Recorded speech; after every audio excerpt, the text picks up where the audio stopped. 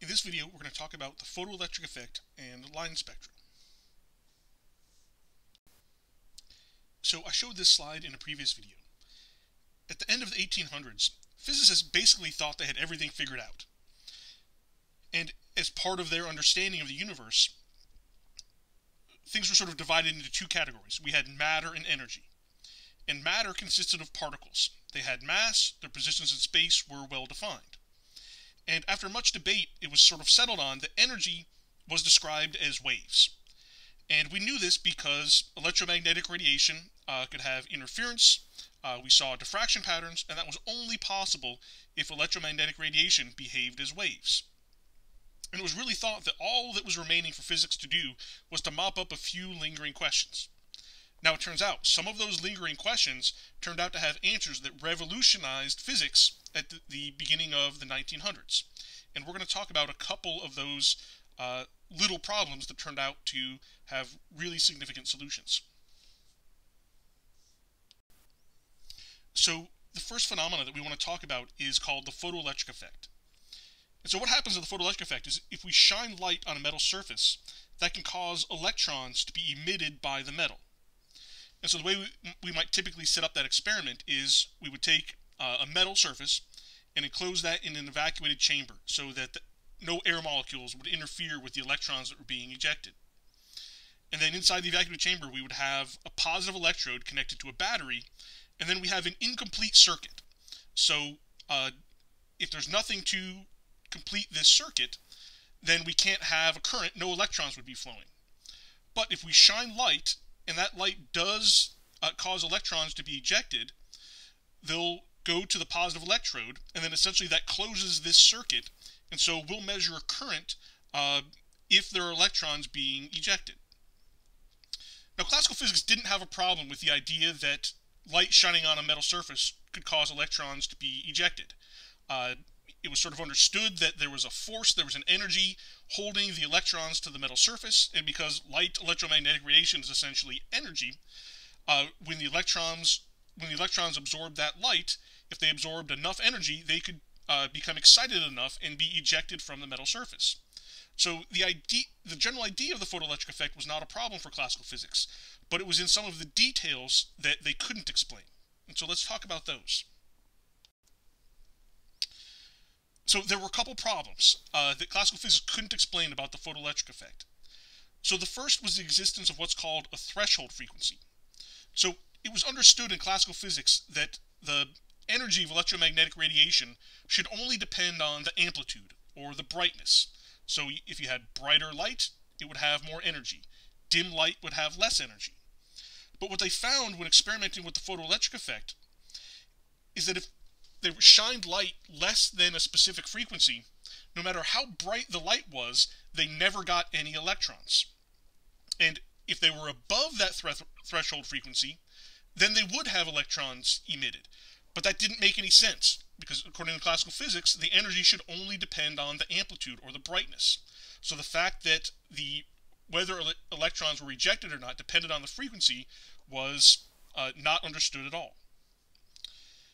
The other problem they had was the fact that in the photoelectric effect there was no lag time. And so what I mean by that is, as long as your frequency was above the threshold frequency, as soon as you turned the light source on, electrons were ejected immediately. And classical physics couldn't explain that. They thought it should behave like microwave popcorn. Right? If you ever made popcorn in the microwave, when you stick that bag in and turn the microwave on, it doesn't start popping immediately. Right? It takes some time. Right? In the case of microwave popcorn,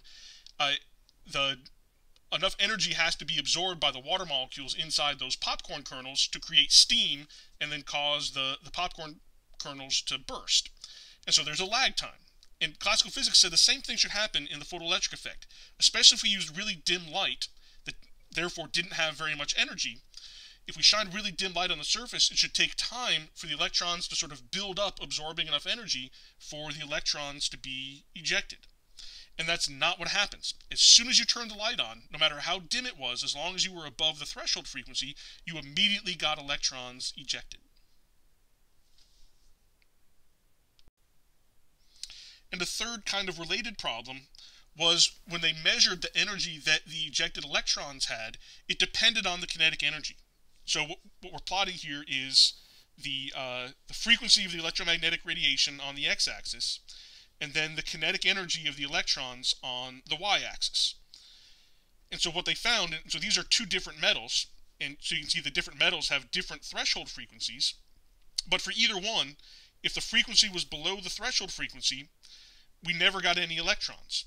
But as soon as we hit the threshold frequency, as we increase the frequency, the kinetic energy of the electrons increases. And interestingly, they increase with the same slope even for different metals. So the metals had different threshold frequencies, but they had the same slope. So the solution we'll talk about on the next slide. And so the person to come up with a solution to the photoelectric effect was actually Albert Einstein. And this is in fact what earned him the Nobel Prize in Physics. It was not in fact for relativity, for which he is most famous. So the way Einstein explained the photoelectric effect, and thereby revolutionizing physics, was that, contrary to classical physics, Einstein said that light itself is in fact particulate. It comes in little bits. And Einstein didn't use this term, but now we use the term photons to describe particles of light, or particles of any type of electromagnetic radiation. And so the reason there's no lag time is because rather than the energy being delocalized as a wave, it comes in little packets. And to us, these packets are really tiny, but to electrons, these packets or bundles of energy are quite a bit of energy. And so the reason there's no lag time is because when the metal surface absorbs a single photon, that's all given to an individual electron. And because it comes in a bundle, it's not delocalized, as long as we're above the threshold frequency, that will cause the electron to be emitted. And so each photon is emitted as the result of absorbing a single bundle or packet of energy, a single photon. And the way he explained the threshold frequency is he said that the energy of these little photons depends on the frequency. And the equation he had is the energy of the photon is equal to h, which is a constant, times the frequency. And that constant is called Planck's constant.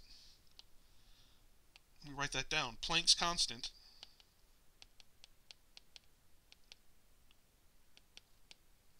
And just like the speed of light, this is a constant that I'll always give you. I'll write the value up here. Planck's constant is 6.626 times 10 to the negative 34, and it has units of joules times seconds. And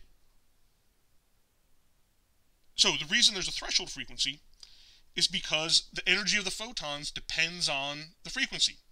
If we have too low an energy, then the individual photons don't have enough energy for the electrons to be ejected. And so it's only when I get above the threshold frequency that I'll have electrons being spit out.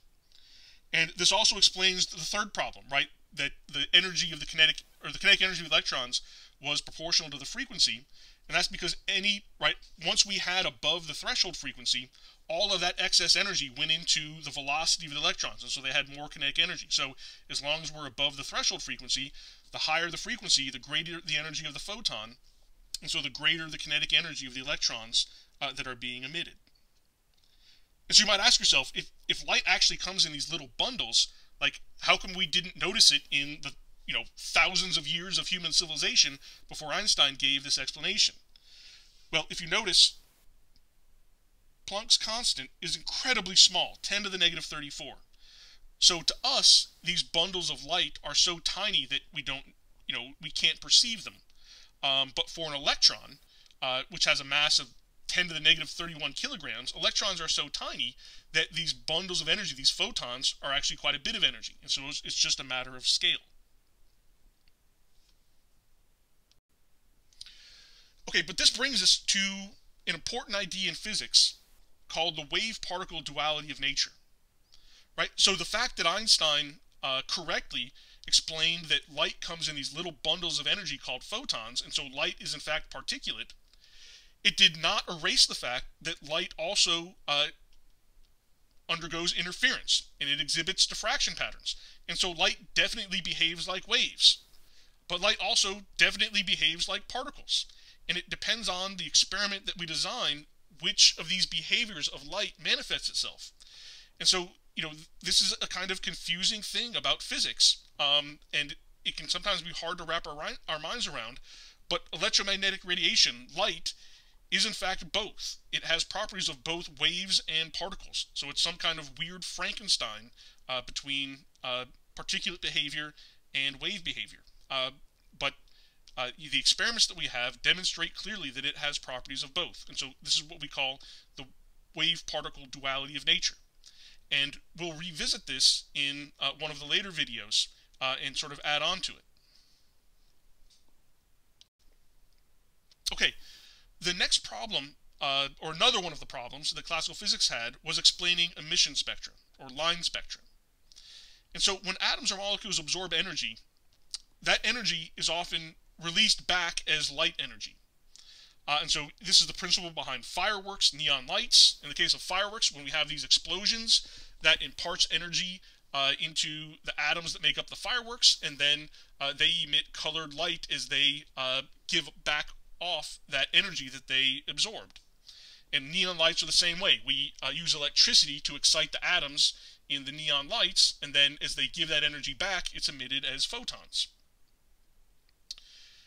Now, as it turns out, when we have different atoms, different elements, the light they emit is not the same.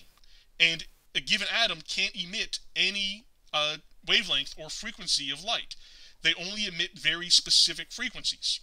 And a given set of frequencies that a given element or molecule emits is called an emission spectrum. And so this kind of works like a fingerprint. In the case of fireworks, different atoms emit different colors, and so if I want purple, I might use potassium. If I want orange, I would use sodium. We can also use this more quantitatively, and it can be a means to identify different elements. And this is another thing that classical physics couldn't explain. Just a little bit more about emission spectra. I wanted to show you what an emission spectra might look like for different elements. And so the way we might do this experiment is we put a single element inside a tube. And this is sort of like how neon lights work. If we then run a high current through this, that's essentially imparting energy to those atoms, and it excites them. And when they give that energy back off, they emit light. If we pass that light through a prism, we can see what wavelengths of light specifically are emitted by that atom. And so there are two examples of here, right? White light that includes all wavelengths of visible light, we would get all colors. But when we take the light from a given element, we only see very specific lines. And so these lines serve as a fingerprint for identifying that element. And this is in fact how helium was first discovered.